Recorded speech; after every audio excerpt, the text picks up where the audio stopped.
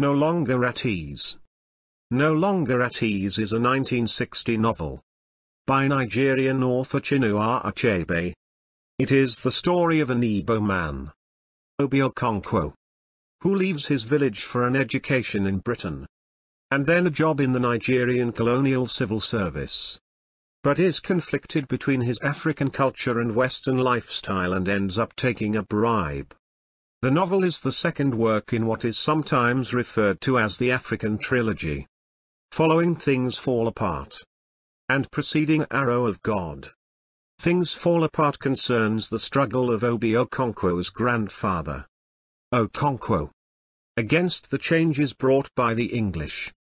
The book's title comes from the closing lines of T.S. Eliot's poem, The Journey of the Magi.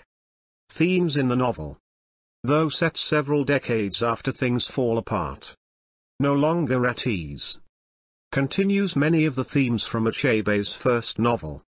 Here, the clash between European culture and traditional culture has become entrenched during the long period of colonial rule. Obi struggles to balance the demands of his family and village for monetary support, while simultaneously keeping up with the materialism of Western culture.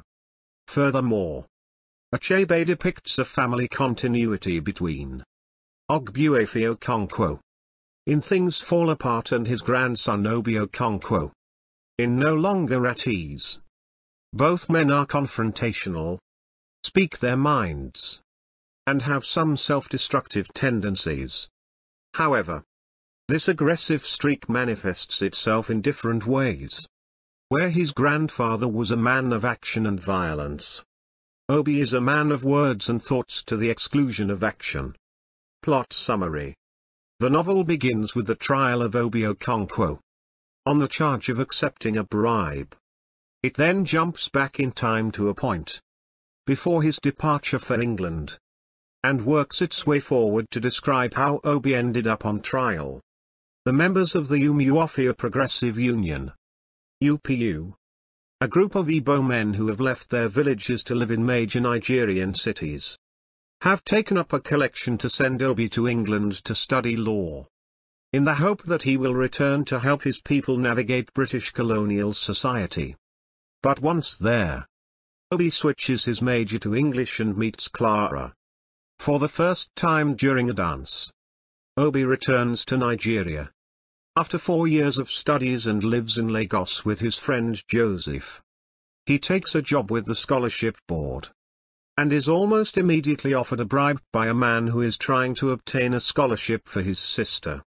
When Obi indignantly rejects the offer, he is visited by the girl herself, who implies that she will bribe him with sexual favors for the scholarship.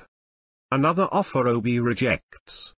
At the same time, Obi is developing a romantic relationship with Clara Akiki, a Nigerian woman, who eventually reveals that she is an OSU, an outcast by her descendants, meaning that Obi cannot marry her under the traditional ways of the Igbo people of Nigeria.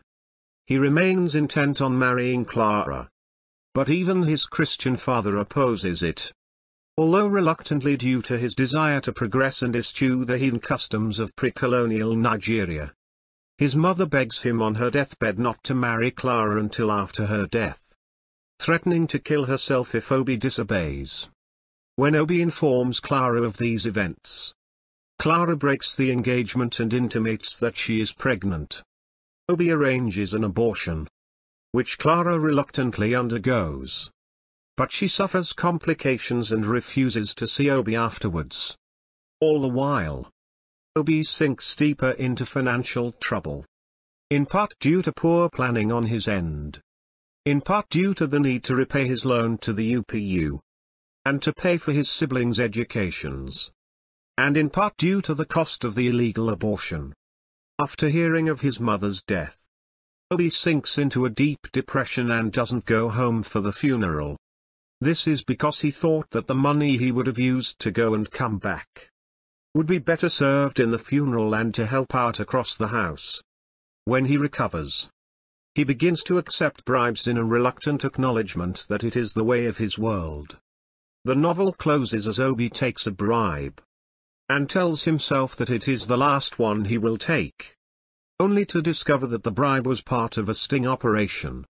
He is arrested, bringing us up to the events that opened the story. End of the summary. Thank you.